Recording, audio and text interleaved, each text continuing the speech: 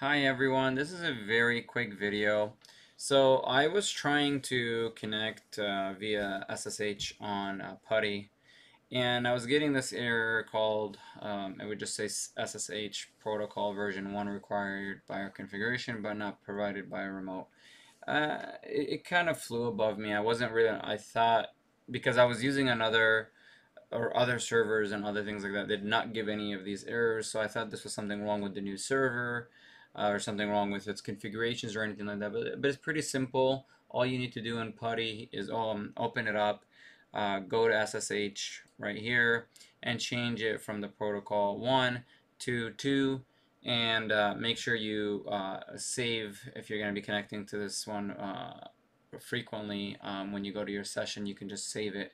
Otherwise, that's pretty much all you need to do. I hope this video is helpful as always. Be sure to like, subscribe, comment. All of that really encourages me to make more videos. And I hope this helps you. All right, thanks for watching, everyone. Take care. Bye.